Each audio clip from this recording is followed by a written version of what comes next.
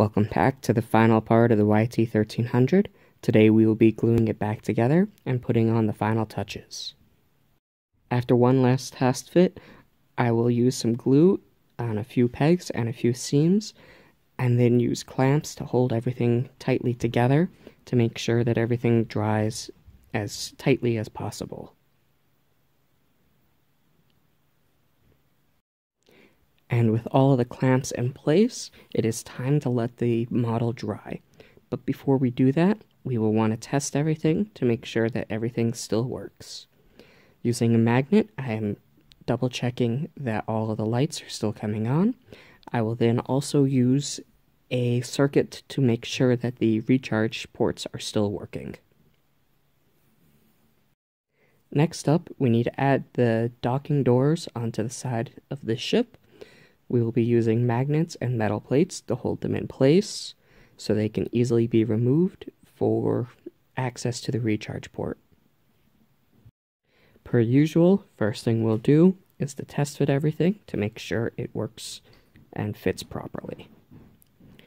We will be using a metal plate on the Falcon itself and a magnet on the docking doors.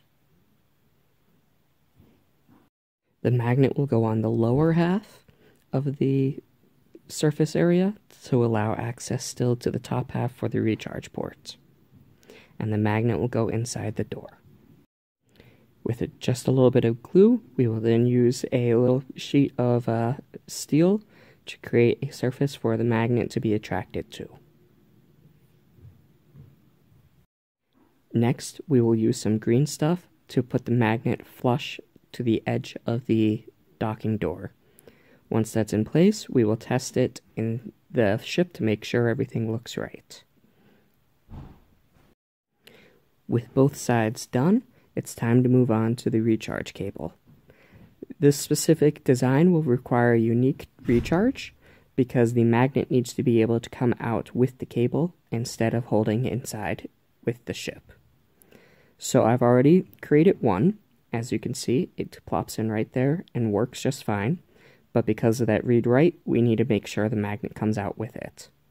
In order to build this, we'll be using two magnets, some aluminum tape, and some green stuff, a strip of wire, and then a connector for a mini LiPo recharge port. The order of operations is to wrap the magnets around with the tape and then use green stuff to hold it all together. I will use a pair of scissors here with the aluminum tape to create about 1/8 of an inch of a cut that we will use to wrap around the magnets. It is important to keep this as narrow as possible to minimize the intrusion on the magnets. With that piece of tape in hand, we will wrap them around the two magnets that we have. Once we have it on one surface, we will then wrap the wire over it, and then wrap the aluminum tape around the entire magnets again, and wrap the wires back over top a second time. At the end of all of this, we can trim off any excess wire that you may have, and then bend the wire itself to be at 90 degrees from its current location. This will make a strong area then to put the green stuff onto. Now we'll just use a small dab of green stuff in order to keep the tape from unraveling as you pull the cable out. We will just wrap it around the wire itself and push it down onto the top magnet. We do not want to get it onto the sides of the magnets. Finally, with the wires created for the ship itself, it's time to connect them up to our charger to recharge the ship.